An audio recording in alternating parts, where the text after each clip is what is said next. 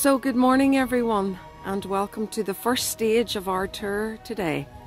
A lovely crisp morning here just outside Augher in the glen of CO.TYRONE, a place very close to my heart. I live just about a quarter of a mile away from this location.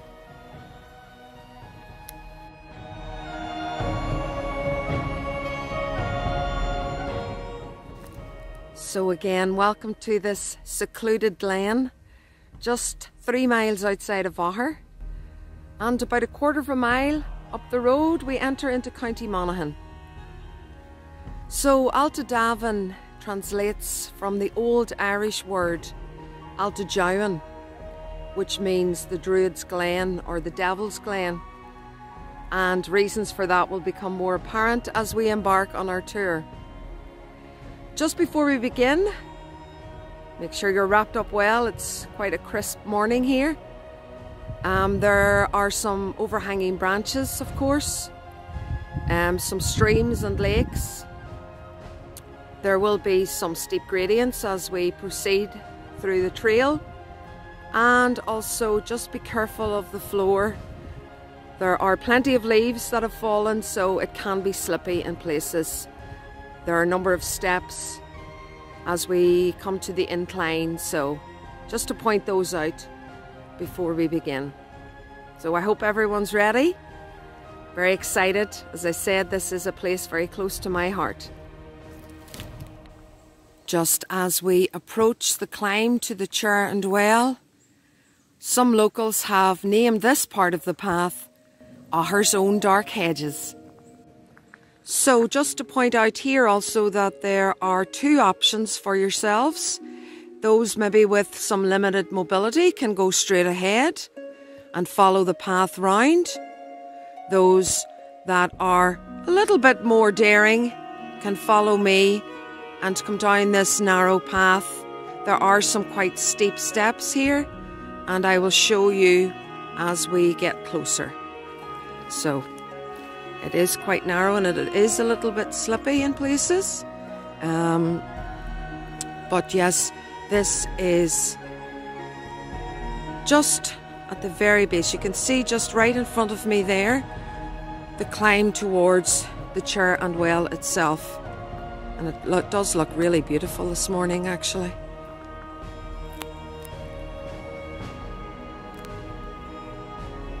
So behind me you see the steps towards the summit of the Chair and Well. This glen is believed to have been formed during the last ice age. The incline is about 100 feet to the very top where the chair is situated. So be prepared for some aerobic exercise this morning. Again, take care as we make our way towards the top. Please use the handrails provided, and again watch for leaf litter. And there are some, as you can see, we are quite high up now. Local people would also refer to that lane below us as the middle line. So it is another way of approaching the Chair and Well. But we're going to go the traditional way, the way of St. Patrick.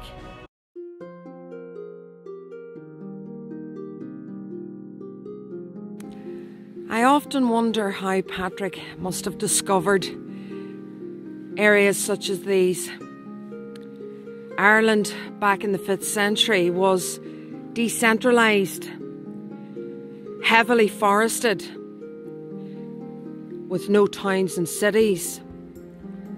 So we get a sense here of Ireland of old, and Patrick converting these heathens, as he referred to them. So just to the right here of the chair, as we face forward, there are a series of stones that are believed to have been pagan altars. Sacrifices would have been made here, human and animal, to the various pagan gods, of which we believe there were 400 back in the 5th and 6th century. It would make sense, therefore, that Patrick would come here bringing a policy of enculturation, the marriage of Christianity and paganism. This was a favour. So an example of this policy of enculturation was that Patrick would have replaced the sacrifices of the ancient druids and glens to the gods with the sacrifice of the Eucharist or Mass itself. Many believe that this series of rocks were used as an altar Mass rock during penal days. It is said that the priest, with the price on his head, followed them up to the mountain and in the early morning offered up Holy Mass. There was nothing other than the mist upon the hills, no music but the wind among the bracken, and no lights, save the stars that shone down upon a stricken land. So behind these stones, it is believed that there may have been burial chambers.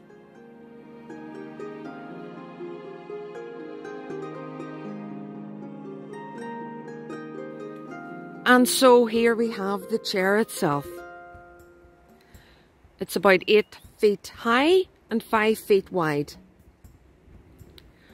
Tradition has it that if anyone makes a wish while sitting on the chair, it will come true if not disclosed to anyone else. So here we go. So tradition tells us that St. Patrick sanctified this chair by sitting on it and saying Mass, and consequently converting many of the local people. So pilgrims that come here will always sit on the chair and make a wish. So please don't share your wishes with anyone else, but let us know at some point if they do come true. If you feel like you want to come to the chair and sit on it, please, again, be careful as it is quite slippy. Good luck.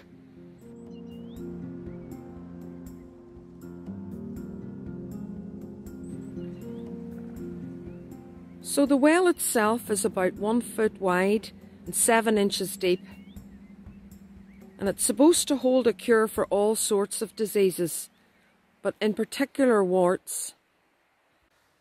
And so here is the well itself. St. Patrick is said to have blessed the well, bestowing cures on its water. Tradition tells us that this well never runs dry, even on the warmest sunny day. Though I think you'll agree in Ireland, those kind of days are few and far between.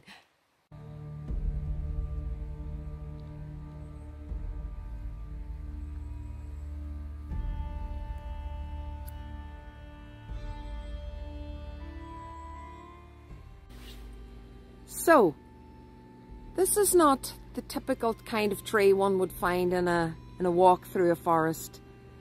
This is known as the rag tree. And pilgrims come here seeking a cure for whatever disease they have, and they will leave behind a token or a piece of clothing in thanksgiving for receiving the cure for whatever they've come to pray for. So it's an interesting array of belongings and materials behind me. But I suppose it shows us just how popular this little site is for visitors every year. Now again, as we make our way back up to the path, the main path, can I just ask you to be mindful of the steep steps, the narrow steps, and the fact that it might be slippy in places. Thank you.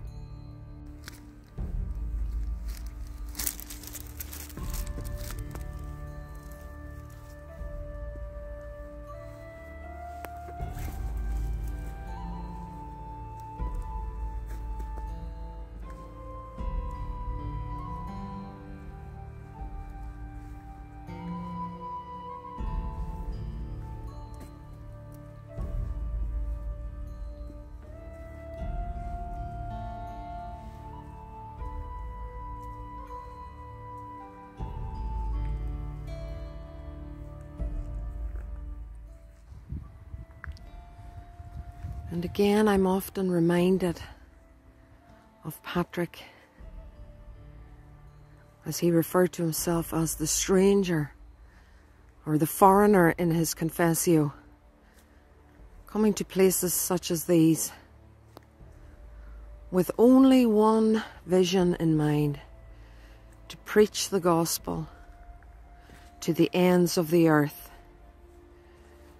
The Romans referred to Ireland as Hibernia, the land of winter. A very true statement, but just how beautiful does this glen look today? So the descent is quite steep.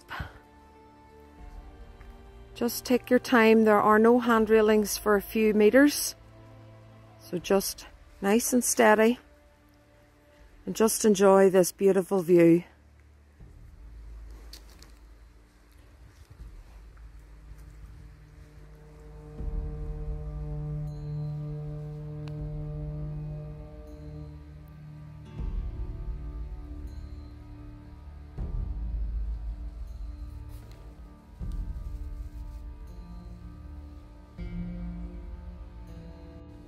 Just before we begin our second stage of the tour, just a little anecdotal story. Beside us here, there is a field known locally as the Heather Field. And traditionally, for many years of my childhood, and indeed years before that, local people would come and gather here on a Sunday in August known as Heather Sunday. And it seems that that was an old tradition, dating back maybe a few hundred years, possibly from penal times, when people would gather to celebrate harvest, and there would be games and activities. But it was a real sense of community, lovely community spirit. Unfortunately, like many old traditions, it has dissipated, but back in the day, it really was a fantastic opportunity for people to come together.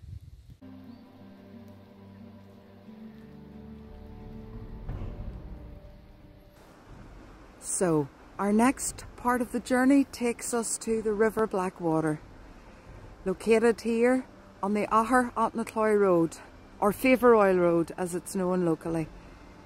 It is here that the great St. Patrick, who was unfortunately in his later years, was said to have been carried across rivers and lakes such as these by his disciple St. Macartan. Macartan translates as strong man, and indeed master and disciple became very, very close around these areas. It is said also that St. Macartan fell in love with this area and asked the master if he could build a monastery here. Patrick, empathetic to Macartan's requests, granted him the site just 5 miles away at Augher Cathedral.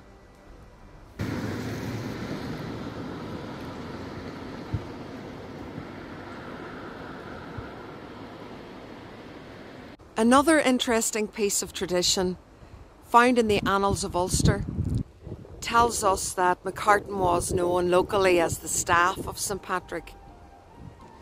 And I suppose as affirmation or confirmation of Macartan's request, St. Patrick is said to have granted Macartan his own staff. And so it was brought to Augher as testament to Patrick's support of all of the work that St. Macartan had done in this local valley.